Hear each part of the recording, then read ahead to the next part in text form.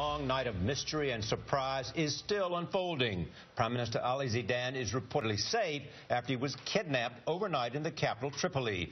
Libya's official news agency said Zidane was freed several hours later. Many observers think the abduction was in retaliation for Saturday's mission, where U.S. Special Forces captured a terror suspect inside Libya.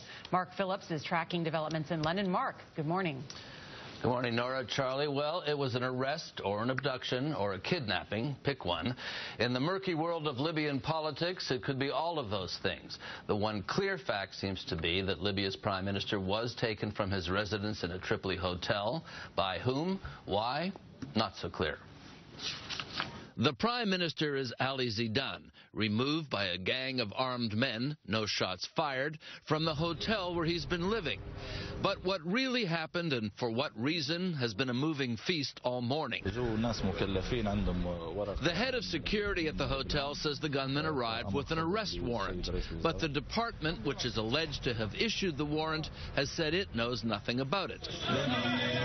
The group which took the prime minister away has been calling itself the Libyan Revolutionary Operations Group.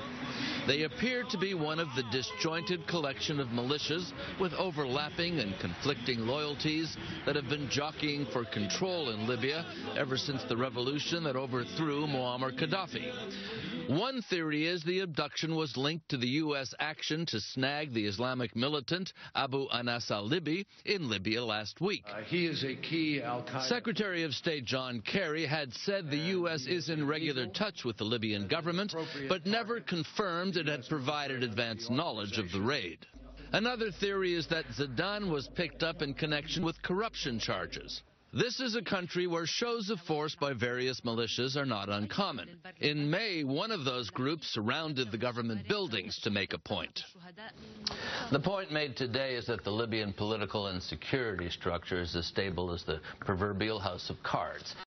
The fear is that abducting the prime minister, even if he's then released, is the sort of action that can bring it all tumbling down. Nora, Charlie. Mark Phillips.